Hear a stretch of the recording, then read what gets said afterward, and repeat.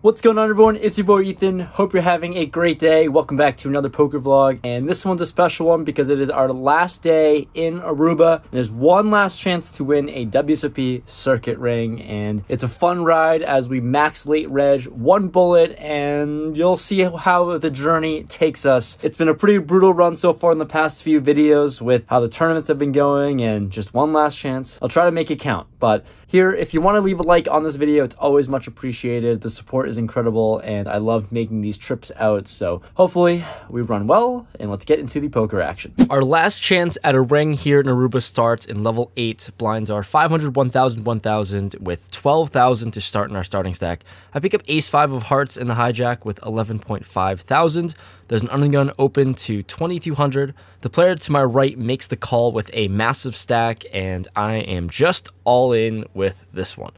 Ace-5 suited is good enough to jam 12 big blinds, and action folds around to the player to my right, who surprisingly calls. Hopefully he doesn't have anything too good. He just has king-queen of spades, so I'm ahead, a 60% favorite to win, and we're off to a runout. Oh, wow. Runout seems pretty good as I turn a straight, and it's nice to find a very quick double up near the end of late reg. On to the next level we go. I have about 15 big blinds and open rip pocket fives from the button. Luckily, get the blinds to fold and chip up in a much needed way. Progressing to this spot with ace-queen suited, I have 24,000 in stack, so about 20 big blinds. I'm in the hijack, and I open things up to 2,500. Onto the button player, who 3-bets to 10,000. Back onto me, and look, got 20 big blinds. Ace-queen suited is a premium. I'm happy to go all in given the positions of the re-raise. Happy to race, or hopefully I'm also ahead. I rip it all in, and he snap calls with pocket kings. Not a good spot to be in. The flop comes queen high, so all the money would have gotten in regardless, I guess. Turn comes a brick, and the river ace from space, still alive. So lucky to find this disgusting suck out, and just a big thank you to the dealer for dealing me some heat. Now the chip stack is almost at 50,000. What a nice run up from a max late reg of 12,000. Moving on to the next level, we're in level 10. I pick up ace-10 offsuit in the small blind, and there is a low jack open to 4,000. Action folds to me, we're out of position, and offsuit. I think I would rather raise this, but considering that I only have 25 big blinds in stack, trying to figure out what makes the most sense here, and I guess I'm just gonna hope that this guy doesn't have anything too strong. If he has a hand like ace-jack or better, then I guess I'm kind of screwed, right? I go all in, trying to capitalize on how often that these players at this field will overfold, and thank God, this guy does end up folding, and I chip up again. Now have about 55,000 in stack, and there are 27 players left at the final 3 tables of this tournament. 18 players make the money, so let's just survive 9 more players and go to the final 2 tables now. In the next spot, I pick up aces in +1 and see some action. Under the gun player jams. 28,000 in his stack. What a glorious spot to be in. And I am going to just make the call, right? That's what you do with aces. You call all-ins. Everyone else folds. We're up against pocket 10s, and the flop comes ace high, but all clubs. So there's a little bit of a sweat as this player holds the 10 of clubs. The turn gives this player a gut shot straight draw. Wow, we're gonna need to fade some stuff on the river. The river is a brick. Thank goodness. Faded everything. It's always a little bit of a sweat, and they never make it easy on you, even if you flop top sets. But now, chip stack is now skyrocketing up to 86,000. After finding a big spot with aces, this hand gets a little bit dicey. With ace-king offsuit, we're in +1 once again. The undergun player, now only player that covers me at the table, opens it up to 4,500. Considering now that we are 4 players left to make the money, there are some ICM implications here, and I'm just going to call here and see what develops. Action folds around to a small blind player who decides to jam. Makes things a little bit difficult as this jam is really small. It's only 12,000, and now the action is reopened, and that entices the under the gun player to put in a 4-bet of 36,000. Oh god. I know I'm not folding, that's for damn sure, and I don't know if I want to call or at this point, considering how much of the chips are committed in the middle, if we might as well just go for an all-in as well ourselves. Ultimately, I think about it, and I think an all-in is going to be the best move considering what happened this hand. It's a little bit funky and unorthodox, but I put in a 5-bet jam, and now onto the under the gun player who is playing for the side pot tanks for a long time. After a long time in the tank, the under the gun player ends up folding, which is huge because we automatically win in this pot as we take down the 24,000 that this player raised to on top of the 12K jam. So we scoop up 24K, and now we're playing for an extra 36,000 in the middle. We're up against Ace Jack offsuit, so pretty much a great spot to pick up a bunch of chips.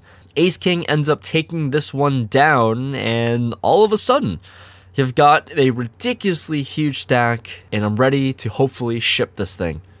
2 deals later, I'm in the small blind, and I pick up Ace Queen offsuit. There is a hijack player who goes all in for 28,000.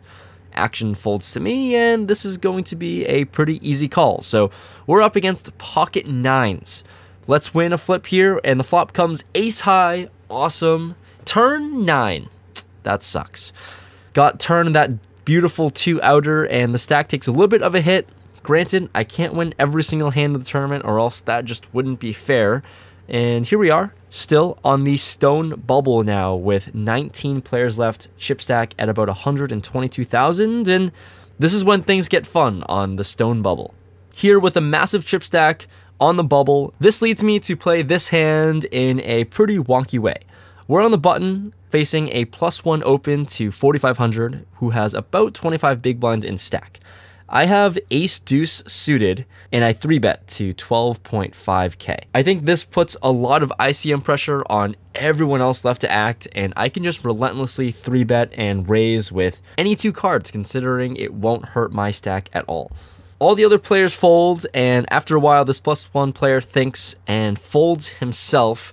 Really nice spot to just chip up as everyone has to fold during the stone bubble. The bubble has now burst. We've made the money. It's always nice to end our Aruba trip with a cash, and the chip stack is up to 140,000.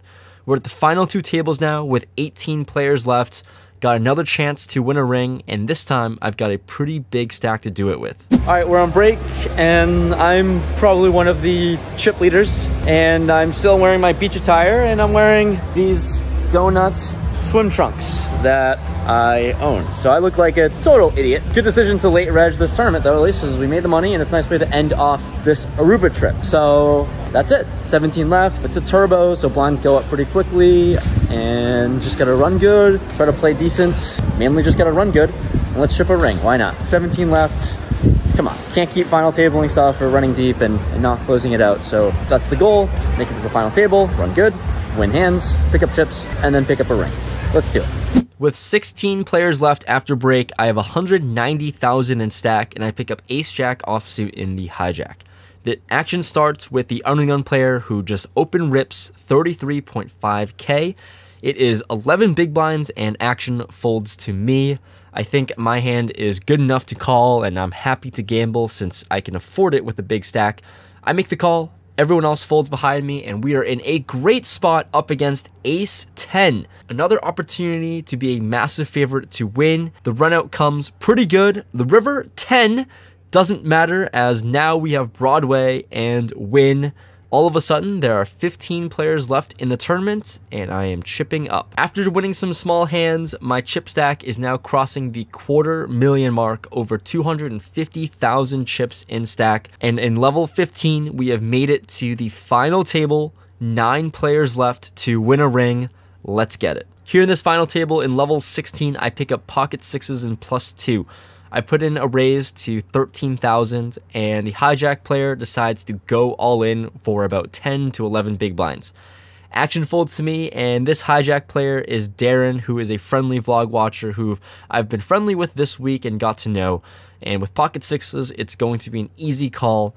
Wish him luck, and he has pocket 5, so another spot that we're in, another huge favorite to win, and the run out is good for pocket 6s. GG's to Darren. It was really nice meeting you and playing with you this whole week, and now we're down to 8 left.